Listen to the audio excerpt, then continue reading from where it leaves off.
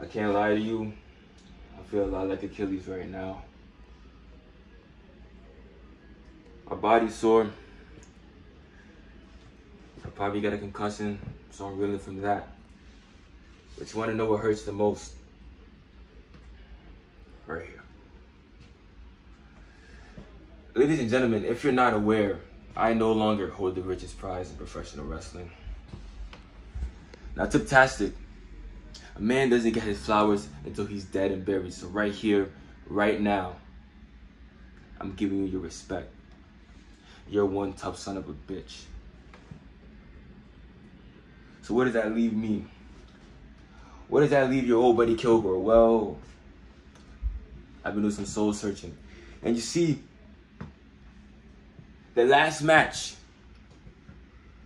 of my career in high school, right when I was taping on my headgear, my coach was talking to me in one ear, but there was something going through my brain. There was a sentence going through my brain, and I repeated it like a mantra over and over right before I stepped on the mat, and I lost that match.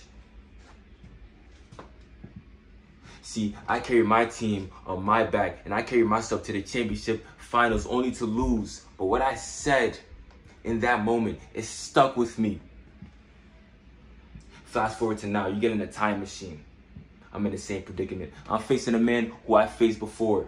Mamba and he gets hurt, so what I have to do, I have to carry AK-170 on my back.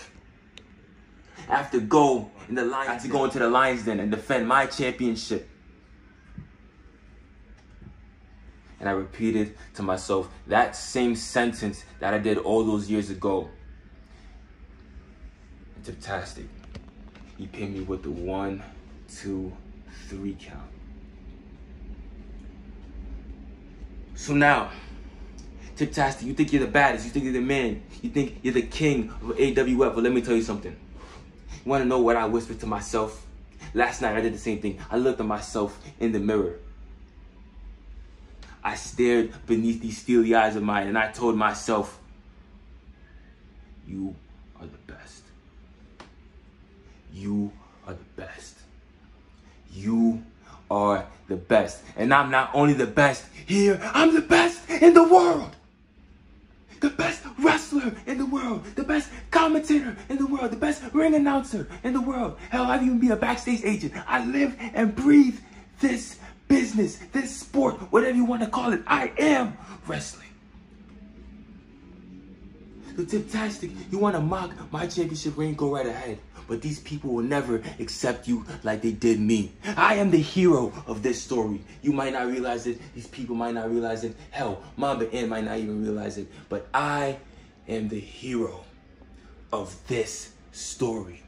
I am the protagonist. I am the good guy. And if you think I need the A and AK-170 to get the job done, to out-grapple any man, woman, or child who can't lace my boots, much less hold my jock strap in that locker room, you must be dumber than that shit for brainstorming ticker.